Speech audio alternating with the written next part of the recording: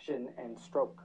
Yeah, I didn't know about this either until last year, but it turns out that after flu season, about 3 or 4 weeks later, there is a stroke season.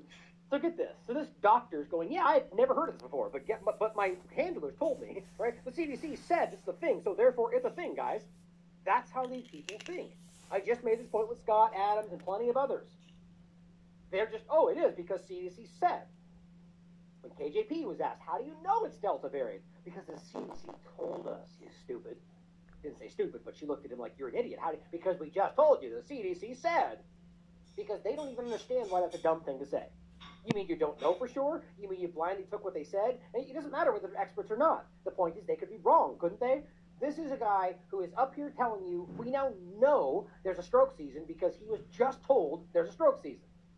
Sounds smart, doesn't it? Shouldn't you question that?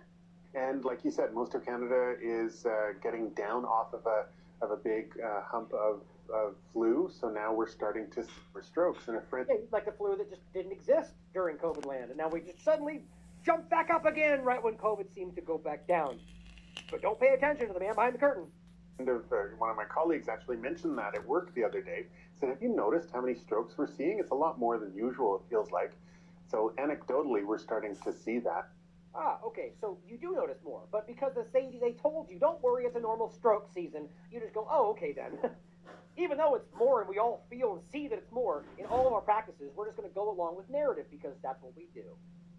But again, do you think that it's long flu? I mean, that's the only argument being made here. Like, if you have an entire months away season that suddenly more things are happening that you associate with the flu, well, what do you call that? You're making up long flu right there. That's what you're doing.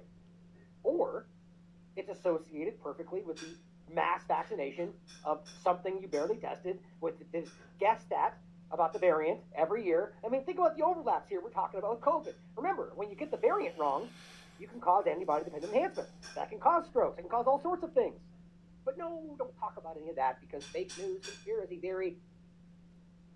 Well, this is that tweet I shared before about the pre-vaccination infection fatality rate.